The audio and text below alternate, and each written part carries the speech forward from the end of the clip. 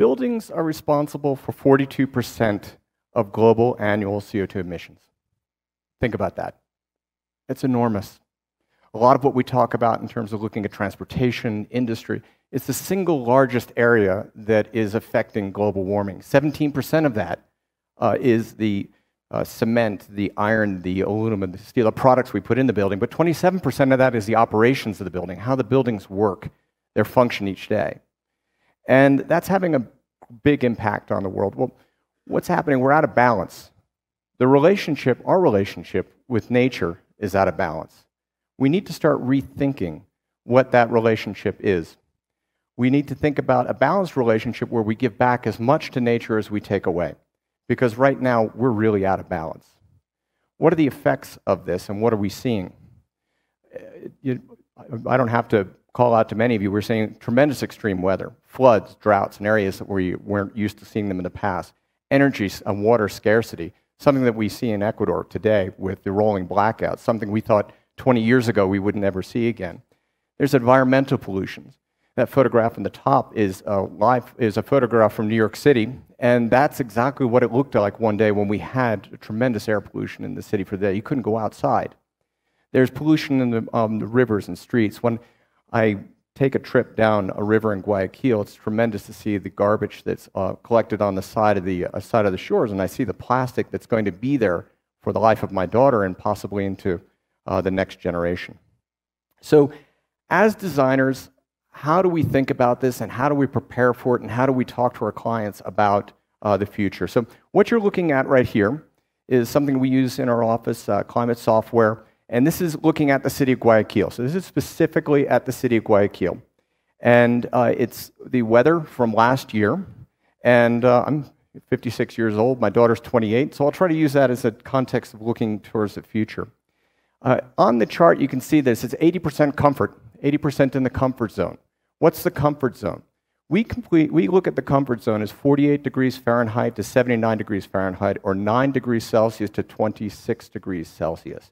Really, that's a comfort level that you can exist where your buildings don't have to do that much work for you. So Guayaquil, as of right now, is a fairly comfortable city to live in. And you can see, though, on the bottom, that's all the stressed area, the heated areas, and it's still pretty hot in Guayaquil. But this is what it is today. Let's roll this forward 27 years. 27 years in 2050, what is the climate of Guayaquil going to be like? Based on the predictions we have now, based on where we're going, based on what we're putting into the atmosphere in terms of carbon, we're looking that the comfort zone, the zone that will be comfortable to live in, will be 33%. So the environment is changing a great deal. That means that the heat stress zone is up to 50%. Up to more than 50% of the time, we need our buildings and our environments to keep us safe because we are outside of that zone that we're able to work within.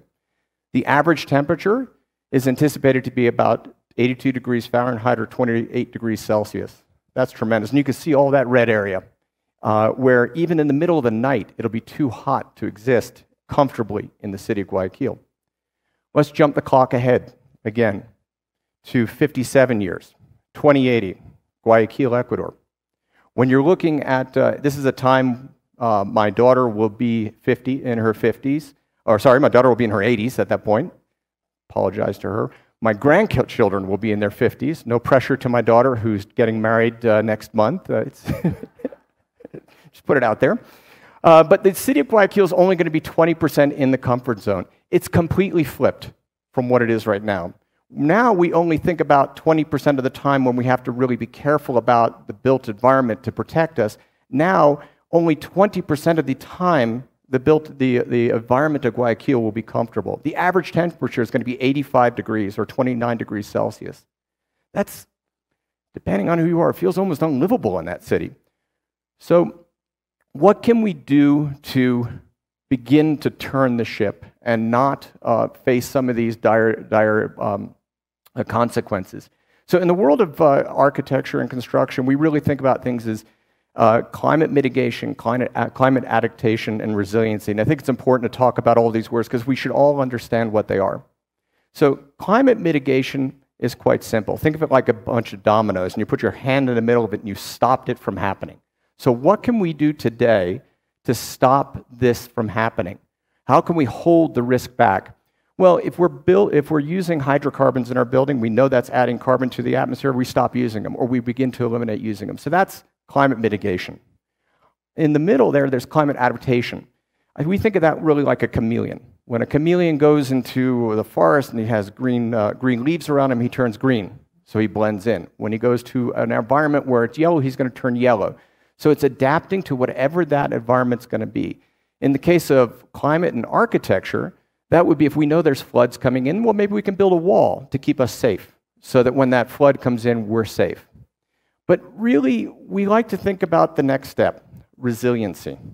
And what is resiliency? Oftentimes it's confused a little bit with adaptation, but it's a little bit more nuanced than this. And I'm going to bring up a reference of Wayne Gretzky. I appreciate that I'm in the middle of a country that plays soccer, but Wayne Gretzky is a great hockey player. And he used to have this statement where he said, "You skate to where the puck is going to be, not where it's been." And that's how we think about resiliency. It's where it's going to be in the future, and let's solve that problem now. So rather than just keep getting after the problem as it's occurring, let's think about where it's going to be in 27 years, where it's going to be in 50 years. Put that in our mind and begin to work in a more holistic way, something that's more system-wide.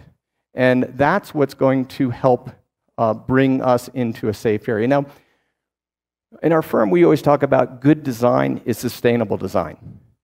It's not a separate activity. We can't think about a good design unless it is a sustainable design. And it's a responsibility of every engineer, every architect, and every person involved in the industry to work on sustainable designs. It's a problem. When we're working on sustainable designs, we put them into 3 separate buckets, each of them having different emphasis, each of them having different areas to be concerned with. There's first the public sector. We have to think about cities and communities and things on a large public level. There's the development community, there's developers and real estate are the products we live in, then there's homeowners and business owners. Each of these have different drivers and different things for us to be concerned about. In the public sector, we have to be careful about not making our plans too ambitious. We have to make our plans reasonable in terms of things that we can get solved within that environment. It takes a lot of actors, a lot of people working together to get cohesive guidelines. We should be setting guidelines on a city and national level for the public sector. From the development community, we have to be very careful about where we're getting our information from. There's a lot of voices out there. We recommend that you go to third-party verification, begins with third-party verification, third-party groups that like LEED and Passive House that can tell us we're doing the right thing. At this moment, you can Google anything, and you can find out any answer you want to find out. But make sure that when you're investigating things, you're looking at unbiased evidence data that is coming from groups that aren't beholden to special interest groups. As we're making this shift, there's a lot of special interest groups that are really interested in us casting doubt and keeping with the system that we have. And that's one of the real challenges from the development community. And for homeowners, it's not too different. There's a lot of so-called certifications and low carbon this and that, and we really should be looking to some third-party verification systems that we know are real and work. From a homeowner or a business owner, you should be thinking about reducing your water use, reducing your electrical use, recycling more. And we're not talking using less to make your life less comfortable. There's a lot, as we've heard from some of the other presenters today, there's a lot that we waste. So we're saying let's not waste as much. Let's be a little bit more careful about how we use it, and it can have a substantial effect on the built environment.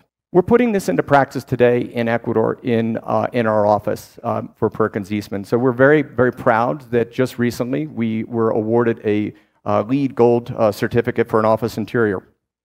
This building we know because it's been independently verified to use 30% less water, 17% less energy, 80% access to natural light. We have 5 air changes per hour in the room, makes a very healthy environment. 40% less waste going to landfills. And we have a lot of things that are very, very simple. We have exterior shades on the building. Guayaquil has a lot of sun. If you put the shade on the outside of the building instead of the inside of the building, you cut down the heat, so you don't have to have as much air conditioning. Because of the modeling tools we have, we are able to measure that, and in Guayaquil, we're saving $3,600 a year on electricity alone. We chose LEED because out of all of the different systems, and there's many third-party systems out there, it was the most comprehensive for us. It covered the most bases, and it allowed very good third-party verification. It was very helpful for us. What's interesting about this system is you're seeing it pop up in many places. Here's an example of a building from group Obram, they're architects here in Quito. I don't know them, never met them, but I know that the building they have uses 45% less water, 22% less energy, 21% recycled materials in the building. And it recently received a LEED Platinum, which is phenomenal. What's great about this is that we live oftentimes in a world that is zero-sum. When you win, I lose. It's not like that here. It's reversed. Their winning is our winning. Their winning is my winning. And we need to think about that when we're looking at sustainable design. What's really kind of fascinating is let's look at all of South America in terms of what's happening very quietly. In Ecuador, there are 46 LEED accredited buildings. That's 46 buildings that have independently been verified to use less energy, to recycle more. Throughout South America, you're seeing there's 6 in Bolivia, 14 in Paraguay, 351 in Argentina, 494 in Chile, and 1,586 in Brazil. This is extraordinary. This is amazing and happening in all these independent places at once. So this makes us think, well, maybe we're onto something. Perhaps there's something more that we can do. Maybe we've stumbled upon something here in Ecuador and here in South America that is bigger than even just sustainability. With 3,292 buildings independently verified, we begin to wonder, can we start going after some of the other challenges that we're facing? And what are those other challenges that we're facing in this part of the world? And here I bring you back to one of the first few years I spent in South America, and I witnessed and later went to visit. There was a 7.7, a horrible 7.7 earthquake in El Salvador in 2001. Roughly 3,000 people died. And the deaths were attributed to the fact that the buildings weren't safe enough. They weren't built to a resistance level that could protect them for such an earthquake. And you look around, we're dealing with a lot of problems beyond the sustainability in construction. And a lot of people might say, hey, listen, with the problems of earthquakes, flooding, fire, sustainability is just another one of those problems that we've got. But in 2001, we did something. A bunch of us got together, and I was responsible for writing an article, and we petitioned some members of US Congress to write a bill that was eventually signed into law called the CASA Act in 2001. It was made to train train people in Ecuador and El Salvador on proper building codes. It was a 2001 IBC was one of the things we were looking at. So it's been 23 years. What's been the impact? Very little. Sadly, very little. We still don't have the same level of codes and standards in Ecuador and for much of South America to keep our buildings safe. So herein comes the spark of an idea. If 3,200 buildings in South America can be independently verified to utilize a higher standard of design that we know can incorporate better technology, why don't we take the groups that are in this corner, the LEED, the EDGE, the Passive House, and have them speak to the groups in that corner that are the CCs, the ASTMs, the ULs, the NFPA, these groups that really propagate worldwide some of these wonderful standards, and maybe begin to learn from what we're doing on a sustainability level and transfer it to other areas of construction and architecture that can help everybody in general. And let's let them help us. So here's a photograph of my daughter when I was 28 years old on a beach in Ecuador. Actually, it's in Olón, where she's going to be getting married soon. You know, this kind of excites me because I think we're at the precipice of something really wonderful here. In terms of sustainability, we have a chance to take a real crack at the problems that are facing South America. And it's happening organically throughout all of South America. We also have a chance to, if we open up the door, to go after some more problems that have been plaguing us for 23 years that we haven't been able to really take a good crack at. So what's my message here? My message is for architects and engineers in Ecuador and South America, get certified.